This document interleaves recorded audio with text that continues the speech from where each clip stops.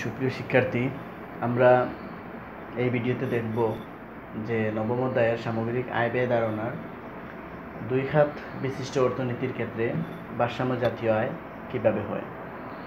ভারসাম্য জাতীয় আয় আমরা দুইভাবে নিতে পারি, যে সঞ্চয় এবং বিনিয়োগের মাধ্যমে ভারসাম্য জাতীয় আয় এবং দুই খাত বিশিষ্ট বা তিন খাত বিশিষ্ট অর্থনীতির ক্ষেত্রেও ভারসাম্য জাতীয় আয় হয়ে থাকে। তবে আমরা এখন যে বিষয়টা দেখব সেটা হচ্ছে দুই খাত বিশিষ্ট অর্থনীতির ক্ষেত্রে ভারসাম্য জাতীয় আয় কীভাবে হয়। এখানে দুই খাত বলতে ভোগ হচ্ছে এক খাত এবং আয় দ্বারা বিনিয়োগ হচ্ছে এক খাত। এই দুই খাত বিশিষ্ট অর্থনীতি, এই দুই খাত বিশিষ্ট অর্থনীতির ক্ষেত্রে কীভাবে ভারসাম্য জাতীয় আয় পাওয়া যায় তা আমরা দেখব।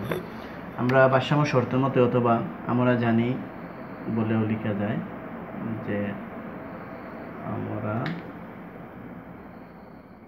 জানি y = c + i। যদি তিন খাত বিশিষ্ট অর্থনীতি হয়ে থাকে তাহলে হয়তো এই তিন খাত বিশিষ্টের ক্ষেত্রে সরকারি ব্যয় জি অ্যাড হবে এবং চার খাত বিশিষ্ট অর্থনীতির ক্ষেত্রে আমদানি এবং রপ্তানিও আসতে পারে, যেমন জির যে কোনো একটি মান এবং আমদানি রপ্তানি x - m = যে কোনো একটি মান। তবে আমরা এই বিষয়টা নিয়ে এখন আলোচনা করব না। আমরা এখন আলোচনা করব দুই খাত বিশিষ্ট অর্থনীতির ক্ষেত্রে ভোগ এবং বিনিয়োগের মাধ্যমে কীভাবে ভারসাম্য লাভ করা যায়। তো ভারসাম্য আমি এর আগে বলেছিলাম দুই পদ্ধতিতে ভারসাম্য বের করা যায়, ভোগ এবং বিনিয়োগের মাধ্যমে ভারসাম্য জাতীয় আয় এবং সঞ্চয় এবং বিনিয়োগের মাধ্যমে ভারসাম্য জাতীয় আয়। তো আমরা এখন দেখব যে ভোগ এবং বিনিয়োগের মাধ্যমে দুই খাত বিশিষ্ট অর্থনীতির ক্ষেত্রে কীভাবে ভারসাম্য জাতীয় আয় লাভ করা যায়। এখানে সির মান হচ্ছে 100 + 0.5y, 100 + 0.5y প্লাস আয়ের মান হচ্ছে 100 বা y। এখানে 0.5yটাকে প্লাস 0.5y মাইনাস 0.5y করে আমরা সমতা চিহ্নের বাম দিকে নিয়ে আসলাম এবং 100 এবং 100 যোগ করলে হলো 200। তারপরে এটা হচ্ছে একটি y এবং এটা হচ্ছে অর্ধেক y।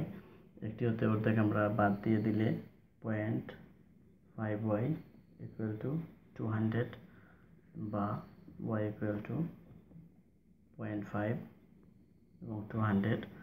আমরা যদি 0.5 দ্বারা 200কে ভাগ দিই তাহলে ফলাফল হবে 400 এবং এই 400 হচ্ছে ভারসাম্য জাতীয় এবং এর উপরে আমরা ভার দিয়ে ভারসাম্য নির্ধারণ করলাম।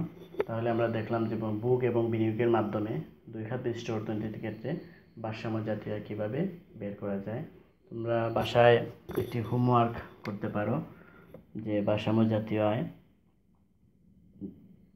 বের করার জন্য, যেমন দুই খাত বিশিষ্ট অর্থনীতির ক্ষেত্রে তোমরা বাসায় এটা চেষ্টা করবে করার।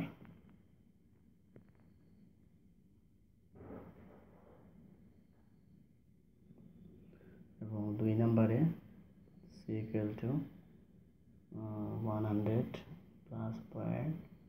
0.75y এবং i = 100। এই দুটি অঙ্ক তোমরা দুই খাত বিশিষ্ট অর্থনীতির ক্ষেত্রে কীভাবে ভারসাম্য লাভ করা যায় বাসায় এক্সারসাইজ করবে।